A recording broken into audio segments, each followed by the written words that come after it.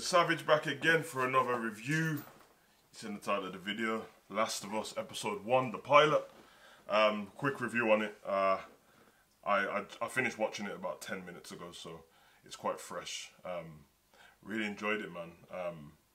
Yeah, let's get into it. So the episode's about 79 minutes long, I think it is, which I didn't check before it started, and I was already tired before I started watching it. So yeah, when I realised it was that long, yeah, I had to, wake myself up and that. But obviously, it's an adaptation of the computer game, the console game for PlayStation, The Last of Us. And I'm not actually a PlayStation guy, but I did used to play Last of Us on the old PlayStation, the first Last of Us. So I'm gonna start off by just saying, like, throughout the review, yeah, there's source material from the game, quite a bit of it, but it doesn't really affect the viewing if you haven't played the game before. It's not one of those where if you don't play the game you can't watch the show.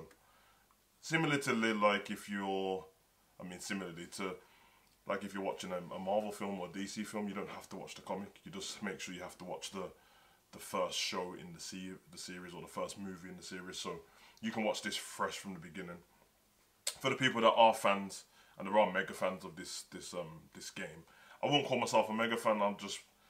I enjoyed the game a lot, but like I said, I'm an Xbox guy, so for me it was nice because I picked up stuff as I went along in terms of like set design, camera angles, cutscenes, what would have been in the game, but they've adapted it to the show, but did it in a different way and a little bit of a different take on it. So obviously the show follows Joel and Ellie.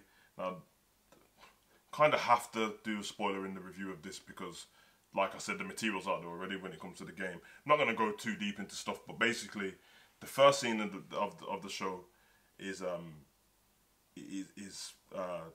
TV show, and they're talking about the fungus infection, what can affect people, and fungi needs a host to live on, and it starts eating the host within.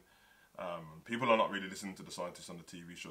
They're making a joke of what he's saying. Fungi, that's nothing's going to happen. It's like, well, yeah, the body temperature needs to be like 96 degrees Celsius or something for that to happen. And they're like, well, that's never going to happen. It's like, well, what if it ever happened, if the Earth was ever to warm up, then what would happen to the humans? They wouldn't make it. And yeah, I kind of like the way they did that because it's kind of making it more modern to do with like global warming, although that's not going to happen to us. But it kind of plants the seed of, if you don't listen, bad things can happen. So I like that. Joel and his daughter Sarah. Sarah from the game, I like the character. Like so basically with Sarah, this host does come down and start affecting the humans and turning people into zombies. And sadly, Sarah, his daughter, dies due to being shot by a guard when people are trying to evacuate the city. It's a shame because the girl who played Sarah, I thought she was a great actor. She was a great young actor. And when you know what's coming because of playing the game previously, it's like, I knew it was coming, but it still felt extra sad. Like, really bad. It felt really sad. And it kind of crept up on me because I hadn't played the game for so long. So I was like, she's just gone now. Like, she's just gone from the whole TV show. And it just made me think, like, that's kind of crazy, isn't it? That you can have such a big role, but then it's just over with. Obviously, that affects Joel pretty bad, and then it goes 20 years on from there. And you can imagine the host, the fungi has affected everybody. That infection's run rife, and it's all hell's breaking loose. And, they've got, how humans live in these apocalyptic movies and stuff like that. So, and we're following Joel's journey throughout that. Now, it's dope because it's like the whole episode is almost like a few of the cutscenes in the game stuck together, but they've elaborated on it. So they've elaborated on the characters. He finds this little girl who they're going to use as a bargaining chip for. There's two sides to like an army. So they're going to use it as a bargaining chip. You just think of what I'm saying. I'm trying to not spoil it too much, but you know what happens when humans and apocalyptic stuff happens. They still end up fighting against each other, and one trying to have more power than the other. And you can imagine, use the girl as a bargaining chip, but she ends up forming a relationship with him in like a father-daughter type of way, and because he lost his daughter previously, that's how we go. So it's Ellie and Joel. Ellie's, she doesn't look like the girl in the game. Man, I've seen a few clips of people talking, complaining already. I'm like, bro, it's a movie or TV show.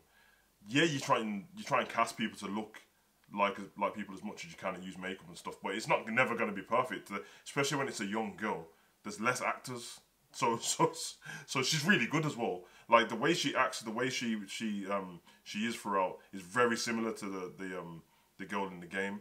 And I like the fact that the characters that you would have seen previously, you get to see how their relationships were built and where to elaborate and stuff like that. So I loved it. Shout out to the directors and the cinematic directors and stuff, because it's filmed perfect. It's filmed pretty dope. Now,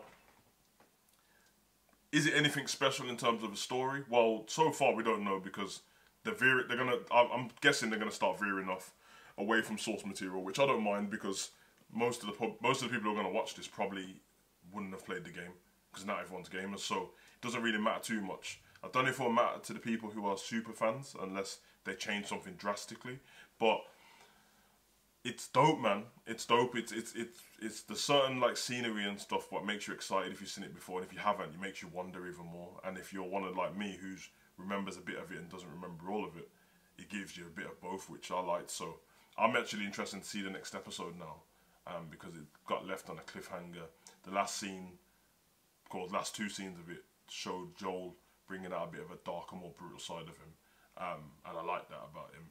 And obviously it's Pedro Pascal, and you know that this guy's just taking over, man. From ever since him in Narcos, he's really elevated since. And that's not the first thing I've seen him in, but anytime from when he was in Narcos, he's just elevated and elevated. And to be fair, it's crazy. I watched that today because I did the Mandalorian trailer, which you guys would have seen on the channel literally hours ago. So yeah, he's taking over and doing his thing. But I'm very excited to see what happens next. I'm going to keep up with it. I think they're dropping one episode a week so far, which is perfect for me to try and review these, because I hate when they throw them all out.